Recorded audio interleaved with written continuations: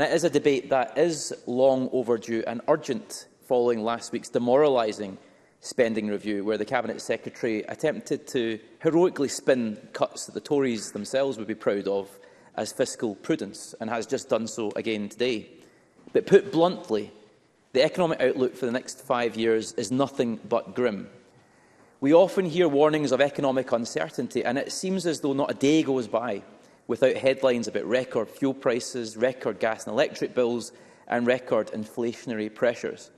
And of course, those pressures all contribute to the economic forecasts we are discussing. But the underlying vulnerabilities of the Scottish economy run far deeper than recent price spikes and the cost of living crisis. So I was dismayed to read the Government's amendment to Liz Smith's motion. It can only be described as burying your head in the sand. Rather than address the failures that they have presided over, the Scottish Government have done their usual: point the finger at Whitehall, highlight the failings of the Tories, rightly in that case, but it also attempts to distract from the myriad of failures that they themselves, as a government, have presided over in Scotland. The underlying indicators of economic performance are clear for everyone to see, I'm afraid, Deputy Presiding Officer. The Scottish Fiscal Commission's recent forecasts highlight the stark reality of the challenges facing us all: productivity stalling, real wages falling, and tax receipts significantly lower than previously predicted. It's an economic forecast that many of us have been warning about for a long time, but the Cabinet Secretary has point-blank refused to accept this. Take productivity, for example. The Scottish Fiscal Commission states, and I quote, that productivity growth has stalled in Scotland since 2015. Stalled since 2015, the single biggest important factor in improving prosperity, stalled. 7 years of absolutely no progress whatsoever, despite repeated warnings. The Cabinet Secretary can play the blame game all she likes, and the amendment in her name attempts to do just that.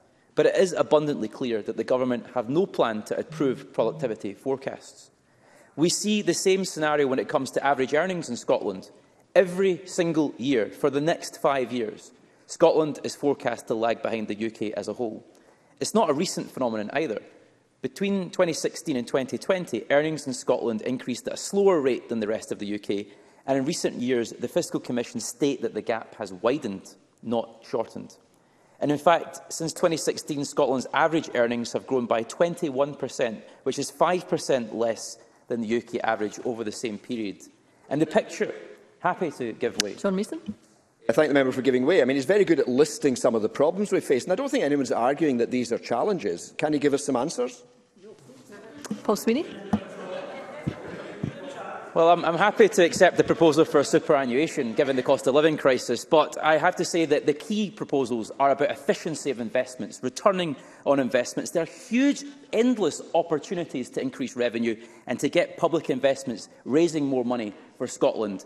There are innumerable opportunities to outline this. The Scottish Government and councils could be making big, bold moves to aim to be the main supplier of heating to all households and businesses in Scotland, instead of multinational utilities, through the mass rollout of publicly owned and developed district heating networks. But there's no state entrepreneurship. That's just one example I could give the member to take into consideration. And indeed, in his own constituency, Dalmarnock, where there are district heating schemes that are not being expanded, and currently new build housing, social housing, is being built with gas boilers fitted into them, introducing and seeding a cost of living crisis in our midst when we could be doing something differently. Deputy Presiding Officer, I don't take any pleasure in pointing out these facts. I want nothing more than for Scotland's economy to be prosperous, thriving, and providing a solid foundation for the improvement of people's lives. Of course I do. But the fact of the matter is that it is not. It is underperforming, and the Scottish Government need to take their share of the blame. Yes, external factors have played a role. Brexit, COVID, global inflationary pressures cannot be ignored.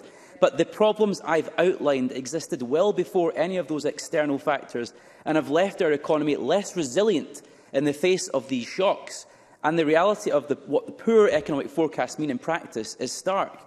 Last week, the Cabinet Secretary outlined the Scottish Government's spending priorities. Health and social security budgets were protected, but everything else was raided. And the Scottish Fiscal Commission say in 2023, 2024 and 2024-2025, spending in all other areas is expected to fall in real terms, And in 2025-2026, only the net zero energy and transport portfolios are expected to increase. So there we have it in black and white. Austerity, the very thing the Cabinet Secretary spent the bulk of her speech criticising in withering terms. For the next 3 years, the budgets afforded to local government, education and skills, the economy and finance, justice and veterans, the Crown Office and Prosecutor, fiscal service, net zero, energy and transport, external affairs and culture will be hammered, Deputy Presiding Officer, and the consequences couldn't be clearer.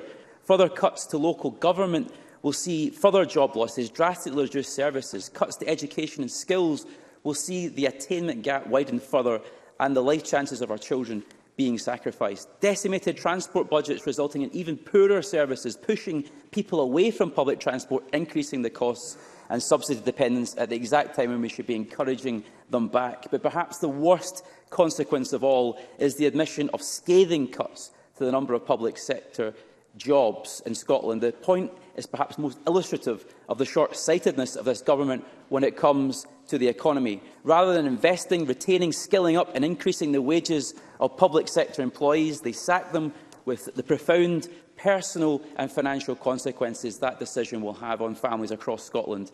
It's a symptom of a government run by accountants, not economists. But, Deputy Presiding Officer, it doesn't take an accountant or an economist to see the perilous state the Scottish economy is in.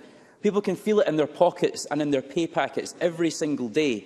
And unless something fundamentally changes, unless the Scottish Government finally takes its head out of the sand, we will continue on this managed decline, and before we know it, will be too late to reverse the downward spiral we are on. As our amendment today states, Deputy Presiding Officer, the failure to grow Scottish wages will also mean that hard-working people in Scotland are exposed to the pressures of the cost of living crisis.